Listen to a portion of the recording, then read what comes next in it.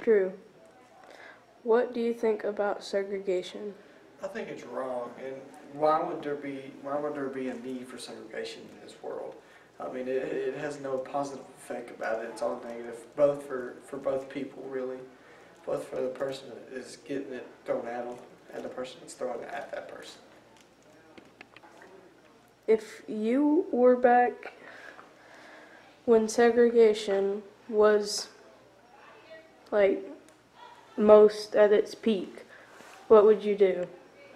I'd probably try my best to get it to end. I'd probably be the people that got arrested for harboring the people that ran away and stuff. But I mean, it's wrong all the way around. It doesn't matter how you look at it.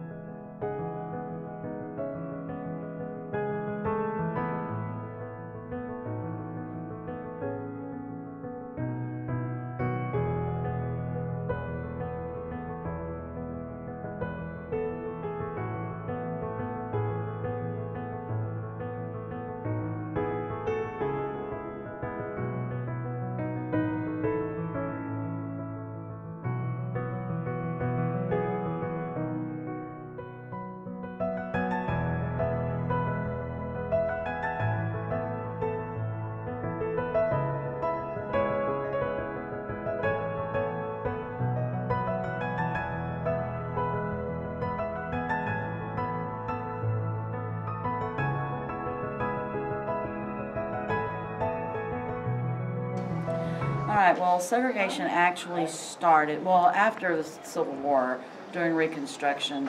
A lot of the people in the South didn't like the idea of the Northerners coming in and trying to dictate what they would do during this time.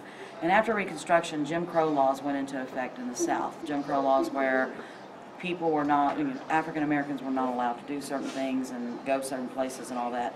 Well, then a Supreme Court case came about called Plessy versus Ferguson. And Plessy versus Ferguson was where segregation actually was initiated by the government, where you could not ride on the same train car as an African American or a white. Buses were going to be separated, and throughout the end of the 1800s to the 1950s, segregation was part of Southern life. Bad, but it was still part of Southern life. And then finally, in the Brown versus Topeka Board of Education, is where segregation pretty much is going to start ending. And then you had Rosa Parks taking a seat and refusing to give up her seat on the bus, which was in an African American section. But because the bus was full of whites, she was supposed to move back, and she refused to. And so gradually it's going to, and then you have the Civil Rights Act that's passed in the 60s, which pretty much ends segregation.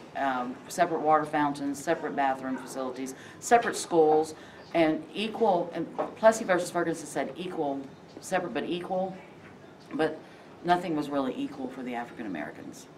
But segregation is going to end.